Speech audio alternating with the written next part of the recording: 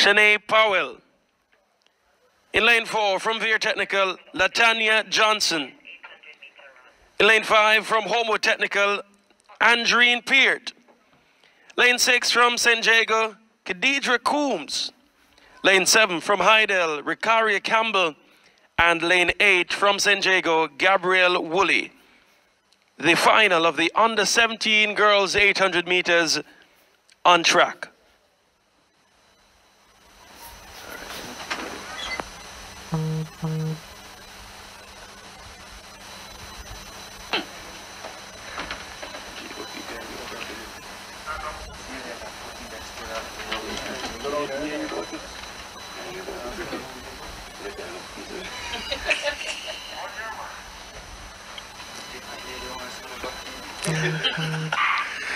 Sent off their merry way for the 800 meters, 2 laps on this track, and 7 ladies face the startup. Getting a good start from Veer Technical looks to be Latanya Johnson, and further inside, Tasha Lee Palm of St. Jago makes a good run. Also there in the mix, Andrene Peart of Holmwood Technical, and they could all be covered under a blanket, but someone will separate themselves from the rest of the pack. Who will that be? Moving forward now, looks to be Powell of Stets. And that's the order they run in 200 meters left in this, the first lap. The under 17, 800 meters for girls.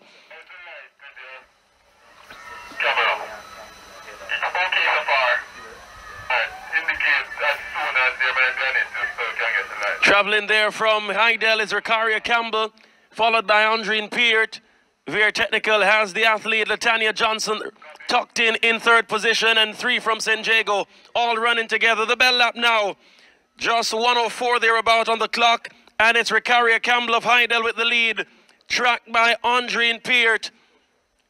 Now making that move from Veer Technical is Latanya Johnson, and will she interject in this debate? Moving into pole position now, Andrene Peart, and she takes the lead. Will there be a response? Will there be a point of interjection now as Ricaria Campbell begins to motor on the backstretch?